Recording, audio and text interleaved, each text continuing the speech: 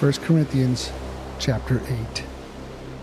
Now, as touching things offered unto idols, we know that we all have knowledge. Knowledge puffeth up, but charity edifieth. And if any man think that he knoweth anything, he knoweth nothing yet as he ought to know. But if any man love God, the same is known of him.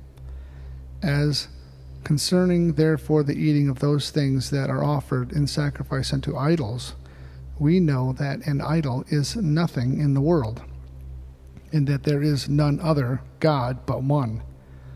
For though there be that are called gods, whether in heaven or in earth, as there be gods many, or lords many, but to us there is but one God, the Father, of whom are all things, and we in him, and one Lord Jesus Christ, by whom are all things, and we by him.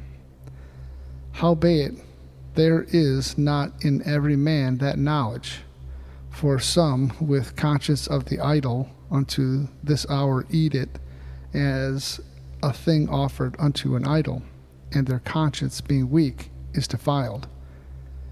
But meat commendeth us not to God, for neither, if we eat, are we the better, neither, if we eat not, are we the worse.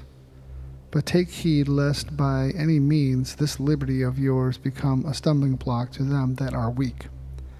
For if any man see thee which hast knowledge sit at seat in the idol's temple, shall not the conscience of him which is weak be emboldened to eat those things which are offered to idols? And through thy knowledge shall the weak brother perish, for whom Christ died. But when ye sin so against the brethren, and wound their weak conscience, ye sin against Christ. Wherefore, if meat make my brother to offend, I will eat no fish, while the world standeth, lest I make my brother to offend.